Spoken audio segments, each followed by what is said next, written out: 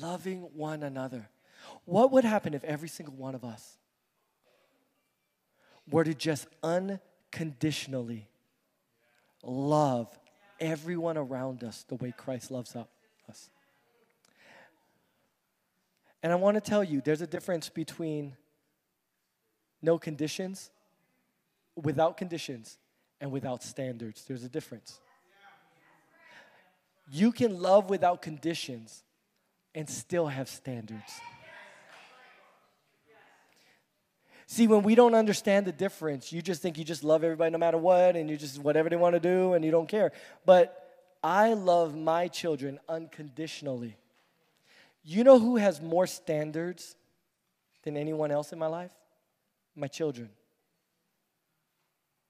They have more standards, and yet my love for them is more unconditional than anyone else's.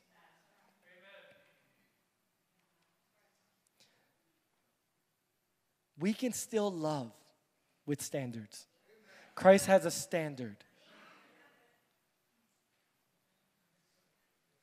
But just because we have standards doesn't mean we get to be ugly about it.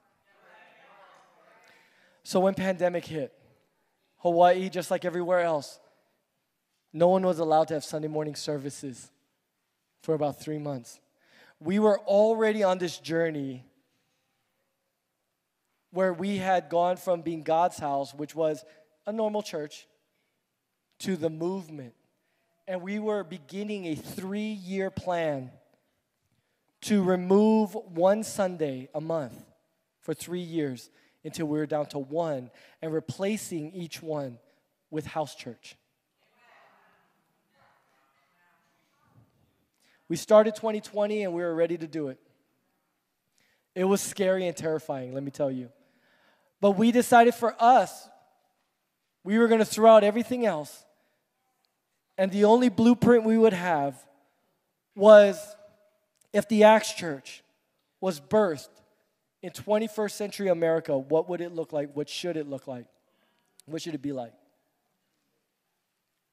We knew we couldn't just throw out Sunday morning services. We had to gradually teach on it, preach on it, share on it, build our house churches. Our house churches are not built on gatherings, even though we do gather. All of our house churches, on Maui alone, we have 8 house churches, and they all gather different days. They gather weekly, some on Wednesdays, some on Tuesdays, some on Sundays, and they have their own pastors. And they're not graded on the number of gatherings they have. Pastors, our house church pastors are held accountable to how much contact they have with each member of their community.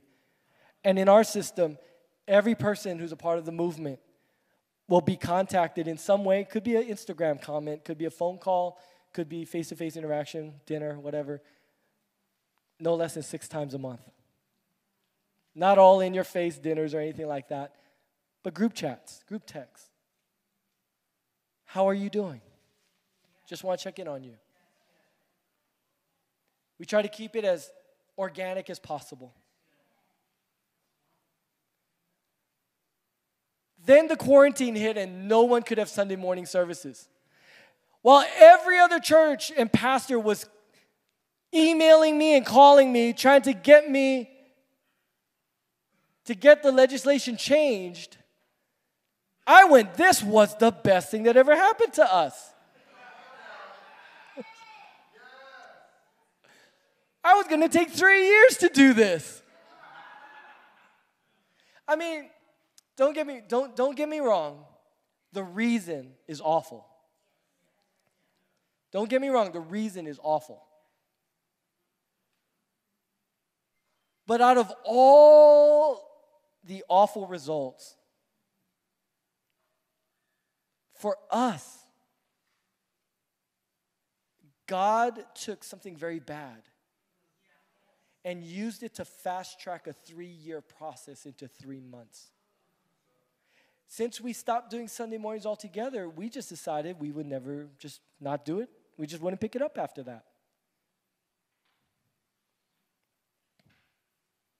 A lot of people left. Spiritual warfare started happening like crazy. I'll be honest with you, I had a few moments where I sat down with my leadership council and said, are we sure we're doing the right thing?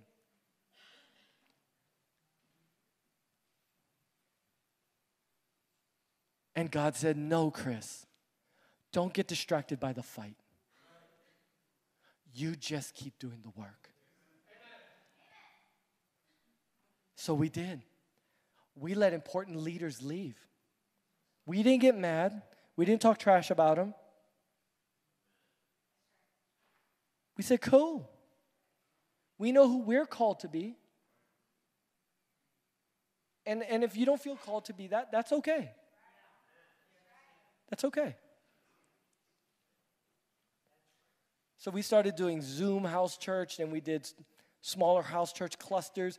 We had house churches where if you couldn't have more than 10 people in a house at one time, then some of our bigger house churches would have mini gatherings, because they're just gatherings, right? And we wanted to make sure that everyone's taken care of. I started 3 businesses. I own 3 businesses now. Many of our leaders now started their own businesses, taking ourselves off of the church.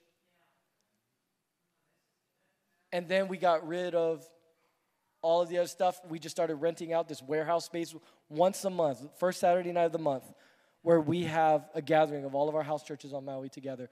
Other ones, they do it differently. Some do it on Sundays, some do it whatever, but it's just once a month the house churches get together to worship together. I have people ask me, do you even have a church anymore? I'm like, well, if you ask me that question, that means maybe you don't know what the church is. Let me tell you the coolest part about it all. Something that's very important to my heart. It's in our core values. All of a sudden, we found ourselves going from a very large overhead to a very small overhead. So you know what we started doing? And we still do today? We take care of every member of the movement. Not just on Maui, but now around the world. Because we have exploded in the last 18 months. I'm out here for 5 weeks right now because I'm visiting 8 different cities where I'm meeting house church pastors, people I've never met before, part of a movement that we started that I've seen on Zoom, never even met. I went to a house church on Maui. I just rotate myself around house churches. Let me tell you, y'all, it's great. I go back to preach the last gathering in December. Counting that one, I will have preached a total of 5 times for the Maui movement. And we didn't fall apart. People aren't going pagan on us. It's growing.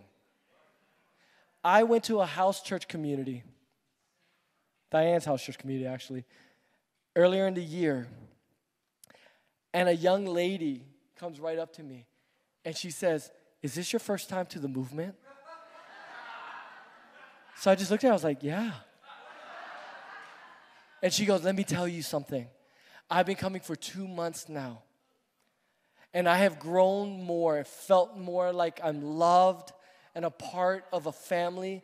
I've grown more in the last 2 months than I've grown in the first 20 years of my life in church. I'm accepted. We don't just meet. This is just how we meet. We meet every month, but this is not our house church. Our house church is the community. We always get together. We're always going out for coffee together. We do life with each other, and I just know that if you give it a chance,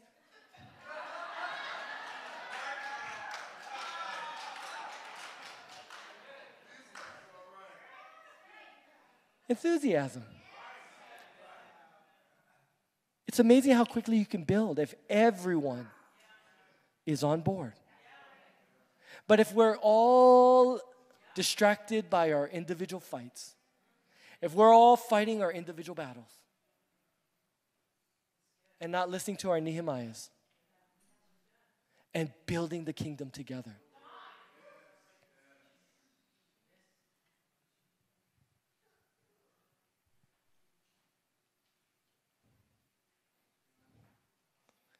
We will get tired.